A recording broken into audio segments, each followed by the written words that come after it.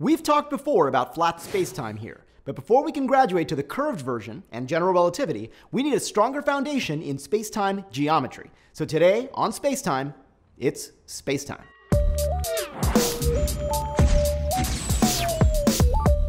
To begin, here's a heads up. Today's episode will reference information from 3 of our earlier episodes. To avoid getting lost, you should pause me and watch them now if you have not already done so. All right? Here we go. In the episode on curvature, we saw that tiny patches on the surface of a sphere look like the Euclidean plane. Since we know how to draw straight line segments in a plane, then we know how to do that in tiny patches on the sphere. So, draw tiny straight segments over a series of tiny patches, join them, and voila, you have a geodesic on the sphere. Eventually, we want to do the same thing in curved spacetime. However, tiny patches of curved spacetime don't look Euclidean. They look like flat spacetime, which, although not curved, still has a geometry that doesn't always agree with our visual intuitions. So we won't know what to do in each tiny patch unless we first understand what straight line, tangent vector, and parallel mean in flat spacetime. Clarifying that is the goal of today's episode. Now, we're not going to do a complete treatment of special relativity or all aspects of flat spacetime geometry. We're not even going to get close. That's fascinating stuff that you can learn about from other links in the description, but I only have a few minutes and I need to stay on task. You guys ready? Awesome. Let's get started. Our principal tool for exploring flat spacetime geometry will be something called a spacetime diagram for representing physical events. Here's how it works. Pretend the world has no gravity, Newtonian or otherwise. I'm not glued to Earth's surface, the moon doesn't orbit Earth, in fact there is no Earth since Earth is held together by gravity. This gravity-free world is what flat spacetime describes. To record when and where events in this world happen, I've got a clock to tell time. Nice. And I've got an infinitely long stick with tick marks on it attached to me at the x=0 mark, my own personal x-axis. My clock and my axis together make a frame of reference, which should also have y and z axes, but I want to keep things visually simple. To represent this setup in a diagram, let's copy my x-axis onto a blackboard and add a vertical axis to show the time on my clock. Actually, that vertical axis is showing the distance ct that light travels per tick of my clock, which is interchangeable with clock ticks since I know the speed of light. I know that seems like an awkward way to record time, but you'll see in a minute why it's convenient. Now recall from our earlier flat spacetime episode that points on this blackboard are not locations in a two-dimensional physical space. Rather, they are events, each of which occurs somewhere along my axis in a one-dimensional physical space and at some moment according to my clock. Is my frame of reference inertial? Well, let's see. I release a ball, and it just hangs there. So yes, inertial frame. All right, now some weirdo in a red shirt carrying his own clock and x-axis approaches me from the left at constant speed. He passes me just as my clock reads 0, and at that same moment, I shoot a photon from a laser pointer to the right. And oh yeah, this guy's towing a monkey. Anyway, say I plot the values of CT on my clock as the photon passed different marks on the x-axis. I get a nice 45-degree line, thanks to the funky vertical axis units I was using. If I do the same for the guy in red, I also get a line, but that one is more vertical, since he moves slower than the photon. In the same amount of time on my clock, he passes fewer marks on my x-axis. Those lines that we just drew link all the events at which the photon and the red guy respectively are present. They're called world lines, and they represent the entire histories of things. Things like that monkey. He's perched at a fixed spot on the red guy's x-axis, and so he moves with the same constant speed that the red guy does. So the monkey's world line is also a line parallel to the red guy's world line. What about me? I am at x=0 for every event at which I am present, so my world line is vertical. It coincides with my time axis. But it's only vertical from my frame of reference. Red guy also has a frame of reference, and from his perspective, the diagram looks like this.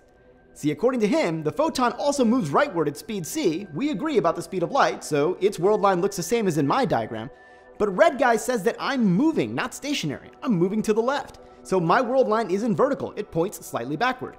Instead, red guy's world line and the monkey's world line are vertical in his diagram, since they're both stationary from this perspective. Now, on either diagram, I could also have drawn lines that are more horizontal than 45 degrees, but they wouldn't be world lines.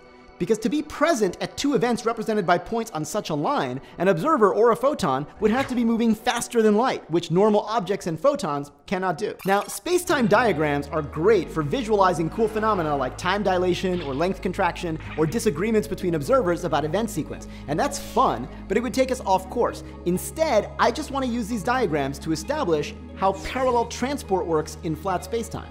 Because here's the thing, the answer is not clear a priori since you can't trust your eyes in spacetime diagrams. Watch this.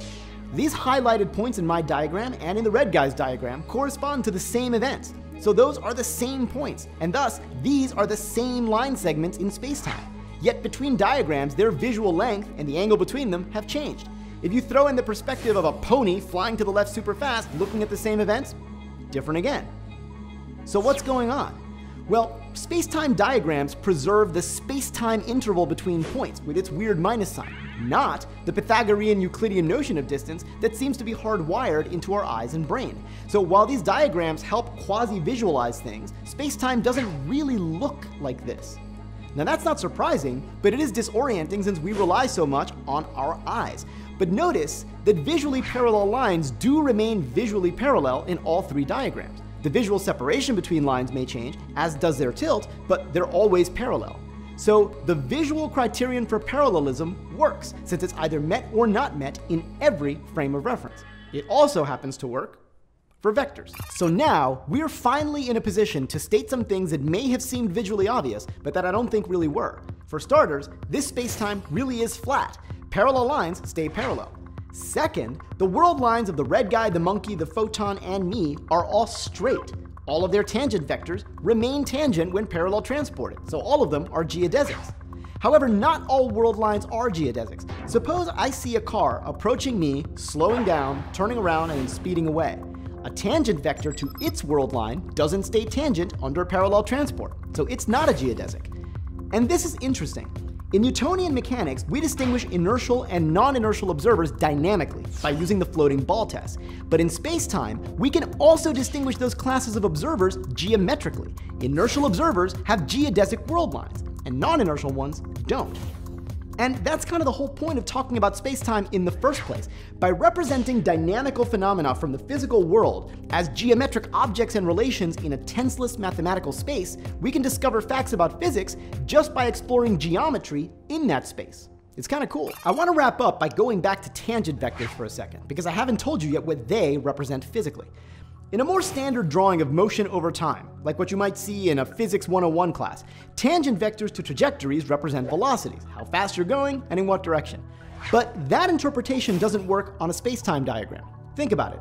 Motion is relative. In my frame, my own velocity is 0, but in the red guy's frame, it isn't. So ordinary velocity would not be a frame invariant geometric vector in spacetime. Also, things don't move through spacetime. It's not this kind of space. Instead, we want to represent some aspect of dynamical motion over time through space as a static geometric object. The question is, how do we do that? Well, without justification, which would take us too far off topic, here's what turns out to work. Instead of tracking changes in the monkey's position on my axis with respect to ticks of my clock, that's ordinary velocity, I'm going to track two hybrid quantities instead. The monkey's position on my axis relative to the monkey's clock, and the time on my clock relative to the monkey's clock. That, it turns out, if I stack it, is the tangent vector to the monkey's world line. It's called the monkey's forevelocity, even though that's a bit of a misnomer since there's no motion through spacetime. Just a term. And more interestingly, the length of that vector, at least in the sense of spacetime interval length, is minus the speed of light squared. In fact, every observer's forevelocity always has a length of minus the speed of light squared, even the accelerating car's forevelocity.